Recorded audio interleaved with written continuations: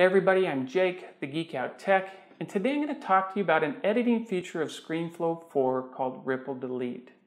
Ripple Delete is used to remove a section of your video and close the gap all at once. Typically, if you're removing a section of your video, what you do is you split the clips at the beginning, split it at the end, highlight the clips, hit delete, highlight the gap, and then hit delete to close the gap. Let me back up here. How Ripple Delete works is you go to the beginning and you go up here to Mark and select Mark In Point. And that'll highlight your video from the scrubber all the way to the end of the video.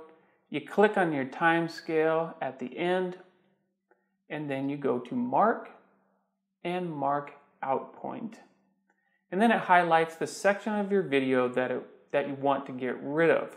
To get rid of it, in one step, go to Edit and Ripple Delete. And it deletes that and closes the gap all at once. Now this can also be done in reverse. Let me back up a step there. If you want to click on the end point, you can mark the out point, click on the beginning, and mark the end point, and do the same thing.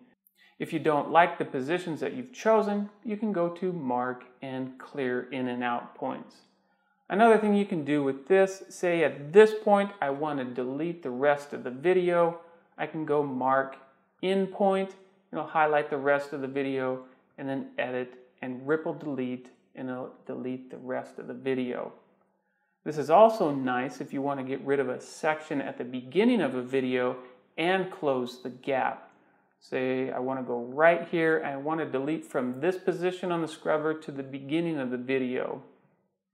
So I just mark my out point and it selects that position to the beginning and Edit and Ripple Delete, and it deletes that section and closes the gap at the same time. So that's using Ripple Delete in ScreenFlow 4.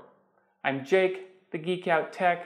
Thanks for watching. If you enjoyed this video, please hit the like button. It's the easiest way to support the channel. Subscribe if you haven't already, and I'll see you next time.